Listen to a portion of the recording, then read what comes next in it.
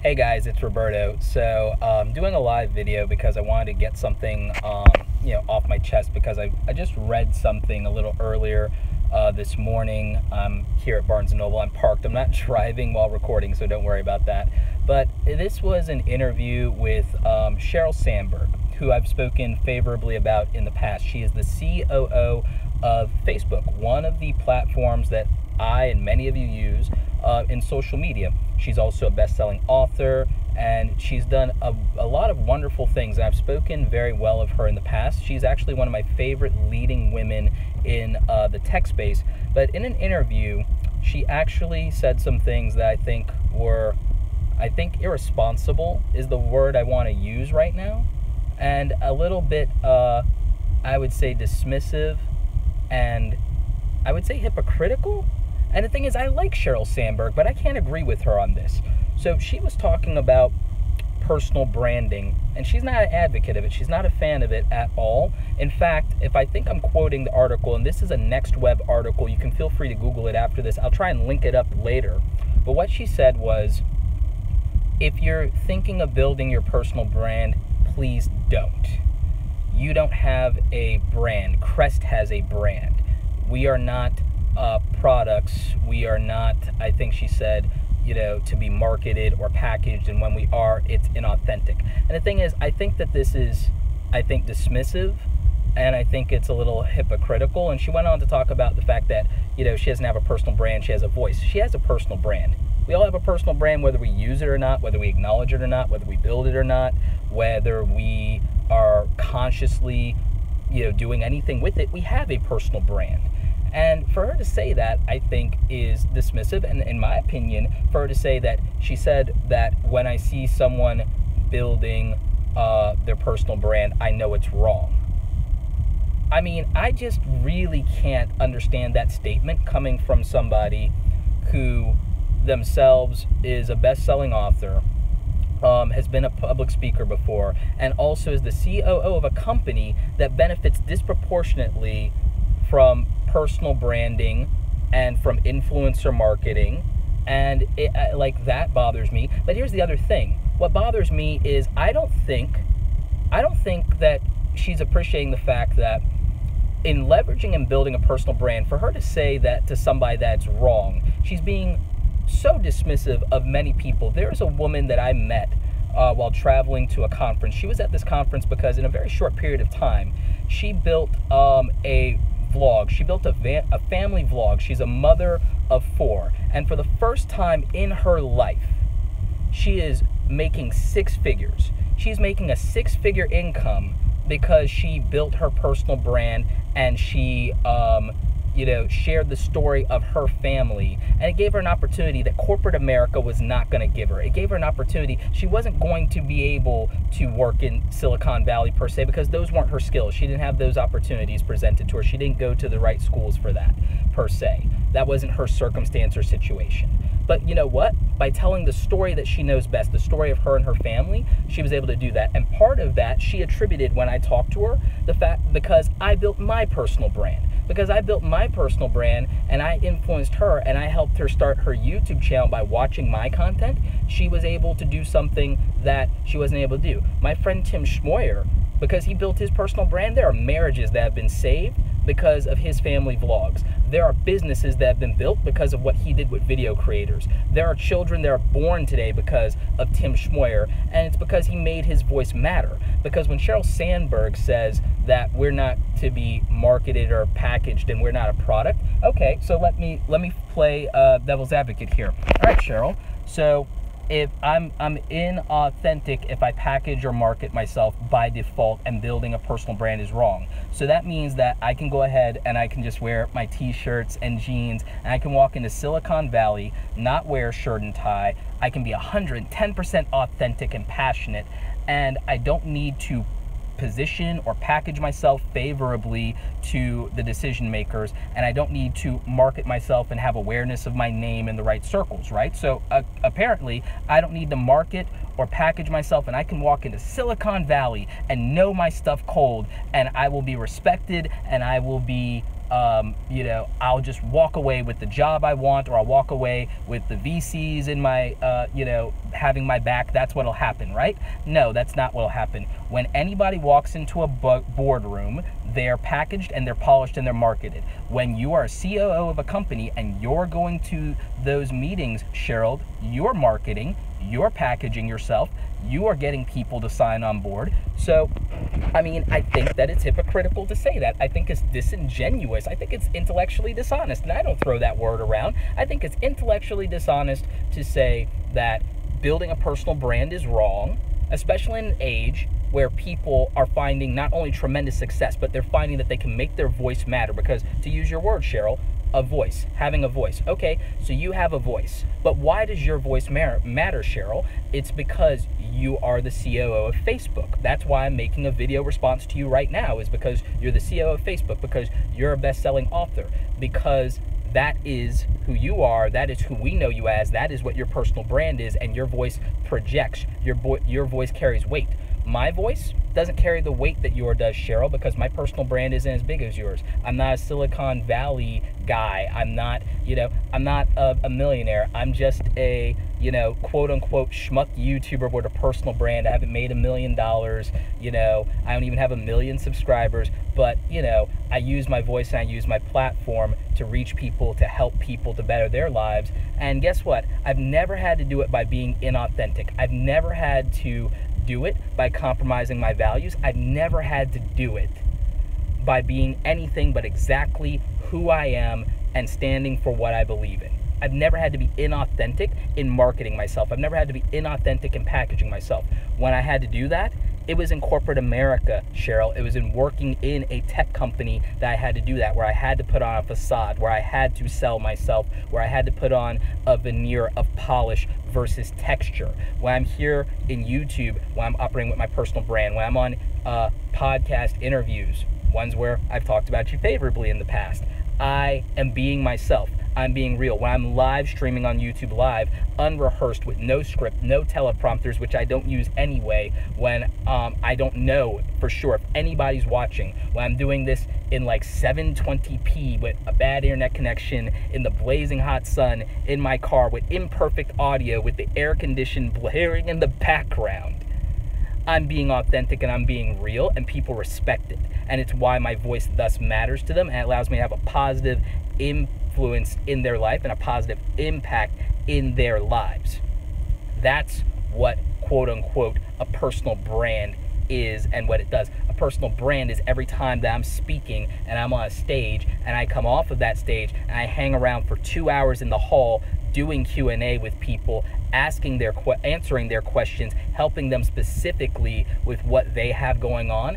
That's me being real. That's not being unauthentic. That's not fake. But guess what? If I didn't market myself, I wouldn't have the impact to be able to do that and change those lives. If I didn't do that, if I didn't market myself, if I didn't package myself, that voice would be drowned out in a sea of people. Many of them are snake oil salesmen. Many of them are selling people false dreams and false hopes and misinformation. Many of them are selling people scam products and info products and, $10,000 masterminds and, $3,000 courses that won't do jack for them. But I'm here helping people day in and day out, every day with my personal brand. And it's not just me. It's people like Tim Schmoyer. It's people like Amy Schmittauer. It's people like Gary Vaynerchuk. It's people like Grant Cardone. It's people like Sonny Lenarduzzi. It's people like Sean Canal. It's people like my friend Owen Hemsath, who shares his personal journey, not only his business advice and everything like that, but shares the story of him beating cancer time and time again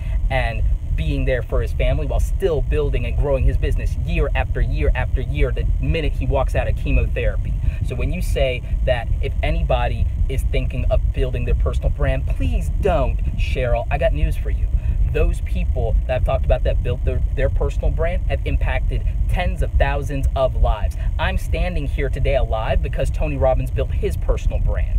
Okay, and someone was able to tell me about Tony Robbins in my deepest, darkest times, and I was able to get like a breather and get some perspective and keep on pushing and realizing that I had value to give, that I had something to offer. So when you tell somebody, Sheryl, don't start their personal brand, don't share their story, don't market themselves, don't package themselves, I don't know what you're talking about. Because even the CEO of your company has a personal brand and has leveraged it for the good of other people, and continues to build that personal brand and is doing it right now.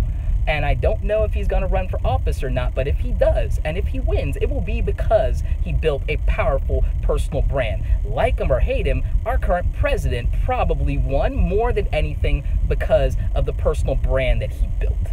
Okay? So don't tell people, oh, if you're going to build a personal brand, please don't. If you're building a personal brand, you're inauthentic. Who are you to say that? You don't know them. You don't know that they're going to be inauthentic. You want to talk about inauthentic? I mean, you know what? I don't think anybody who decides to dress up and wear a suit and tie is being inauthentic, per se. I think they're representing themselves as well as they want to achieve their goals, and I think they're wearing a suit and tie because maybe that empowers them. I don't think that when my female friends put on their makeup in the morning that they're being fake or they're being inauthentic. So for you to say that anybody, Sheryl Sandberg, who builds a personal brand is packaging and marketing themselves in an inauthentic way and that you know it's wrong, who are you to say that you know it's wrong? You could say that you think it's wrong, it makes you uncomfortable. You could say that you believe it's wrong, and I would respect that. But for you to have the presumption to say that you know it's wrong, you don't know what's right for everybody. Just because you've built a great career, and you have that experience, and in building a company it gave you a voice, that path is not available to every single human being on the planet, let alone every person in the United States of America. They don't have that opportunity. I didn't have the opportunity to be authentic in corporate America. I ended up having to wear a mask. I ended up having to be inauthentic. I ended up having to be packaged and polished and marketed in a way that didn't resonate with who I was and what was beating in my chest.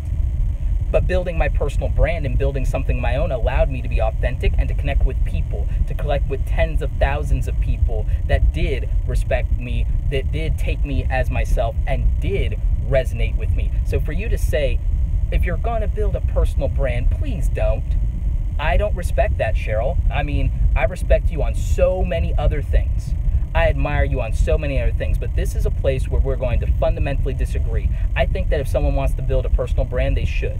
I think that people like the young woman I talked about who built a personal brand and was able to make 6 figures for the first time in her life, if they listen to your advice because of the weight and prestige that your voice carries, they could be cheating themselves out of tremendous opportunity that can not only change their lives, change the lives of their family, but it could impact tens of thousands of people, what they could do. Do you know how many people will never be the same and have a successful business today because Gary Vaynerchuk decided to build his personal brand instead of just continue to run his family business after he grew it from 5 million to 60 million? Gary Vaynerchuk decided to build his personal brand. You know how many people have been impacted by that? You know how many businesses have been built because of that? You know how many lives have been changed or saved because of that? Do you know how many people went on to become great entrepreneurs and built tremendous businesses because of that? And if people read this article that you did with NextWeb and they take it to heart because they respect you, because of the value and weight of your word, your voice, and your personal brand,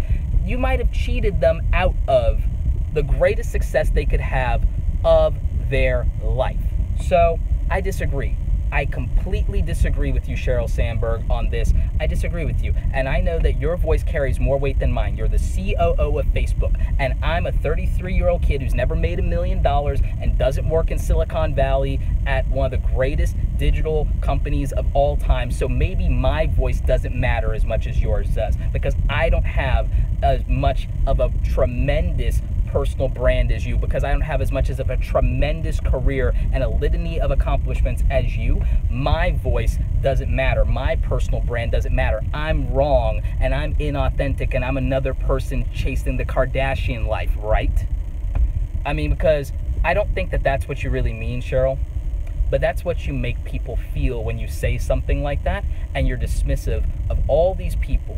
They're out here working their butts off, hustling, trying to make a difference, trying to have a voice, trying to be their best selves, trying to represent themselves in a way that is authentic but still can have an impact and can have reach, because it matters. Because reach and impact matters. You work at Facebook. You know this. I'm not telling you something you don't know. You know that reach matters. You guys are trying to reach every human being on the planet. You're trying to connect every human being on the planet. And you know what? A lot of us are using your platform to grow our personal brands so that we can reach as many people on the planet as possible, and we can help them or provide them with tremendous value.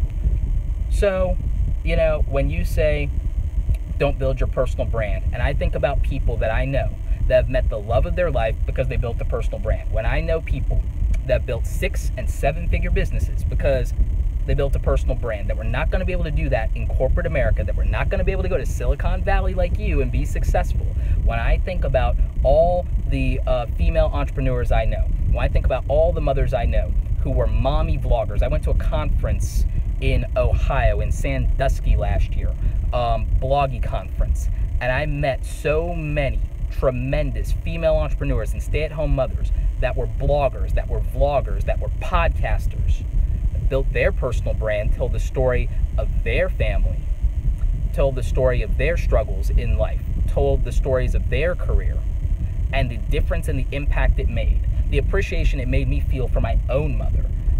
When I think about the fact that if they took your advice, they would have said, you know what, I just won't bother because, you know what, Sheryl has a point. I'm not Crest. I'm not Nike. Who am I to build a personal brand? You know what? When I think about that, I just feel that you've used your voice in this one instance in a way that I think is irresponsible, because it's going to cheat people out of opportunity. It's going to cheat people out of something that can change their life and change the life of others. And so I think that you used your voice in this one instance in a way that's irresponsible. I love your book. I love the fact that you are one of the leading women in tech, and I love that you reined in some of, like, you know, the things at Facebook that needed to be reined in with practicality. But in this one instance, I cannot agree with you. I will not agree with you. I will adamantly disagree with you, and this is my response. You know, there's someone in the comments that's saying, you know what, I think she's just out of touch. I agree with that, and I can't blame it on a generation gap because, again, one of your contemporaries in terms of age, actually more than one, Tony Robbins, Gary Vaynerchuk, these are people who understand the value and the power of personal brand and its ability to change lives. These are two of the smartest people in business. They're bona fide millionaires, so if people aren't going to take my word for it, hey, you know what? I'm just a lowly YouTuber trucking along in the world, you know, sweating my butt off in front of a Barnes & Noble. You don't want to believe me? Believe the smartest people in business and entrepreneurship, but more importantly, believe what's in your own gut. Sheryl says she knows that personal branding is wrong. I think that you probably know better what's right or what's wrong for you. I'm not going to tell you what's right or what's wrong for you. I'm going to put things on the table. I'm going to tell you what I believe. I'm going to tell you my opinions. I'm going to try and back as many of those opinions up with data and facts, because that's what I believe in. And I'm going to leave it to you to make your own decision. I'm not going to tell you that not doing a personal brand is wrong or that doing a personal brand is wrong. I'm going to tell you to do what it is that you feel and you believe in your gut is the right thing, and do it with as much smarts as possible, do it with as much practicality as possible, do it with the advice and guidance of your friends and family and mentors, and look at data, and look at data. And I think, Sheryl, if you look at the data of history, everybody has a personal brand, whether they build it or not, whether they leverage it or not, whether they're consciously aware of it or not. Their name goes before them like a banner. The term personal brand comes from the word branding. The word branding comes from the word brand, which we know was a seal and symbol that people used to identify property and ownership, and also the banners that were carried into battle representing a kingdom, a group, a tribe, a family. So guess what? Everybody wants their name out there. Everyone wants a story associated with their name that speaks to their values, their accomplishments, and who they are. And to say that people shouldn't do anything with that, shouldn't make that investment in themselves if they really want to, because you, quote unquote, know it's wrong to you, I think is out of touch. I think it's irresponsible. I think it's dismissive. I don't claim to know that it's wrong. I don't claim to know that it's dismissive. I don't claim to know that it reeks of hypocrisy. I'm telling you that that's what I think, that's what I feel, that's what I believe, and I leave it to the rest of you. So, guys, let me know in the comments. I know this is a live video, so whatever you've been saying isn't going to show up right here, but I appreciate you guys tuning in for what is a little bit of a rant and my personal response to Sheryl Sandberg, CEO of Facebook, on this. I'm going to try and link up the article from Next Web so you guys can read it for yourself and make sure that I'm not taking what she said out of context. There's a possibility that, hey, I might have taken this out of context. I don't believe I did, but you guys will let me know in the comments whether you agree with me, whether you disagree. Let me know your thoughts and feelings on personal branding. And if you want to continue the conversation, we can do that in the comment section after this publishes to YouTube, or you can feel free to tweet at me at Roberto Blake, and feel free to share this with anyone that you know that's trying to build their personal brand and is feeling a little discouraged right now. All right, you guys, go out there, create something awesome today. Take care. By the way, this was not today's planned video. There will be an updated video that is not a rant, that is edited and polished and marketed and not at all authentic, right? Because that's what personal branding is, right? All right, you guys, take care.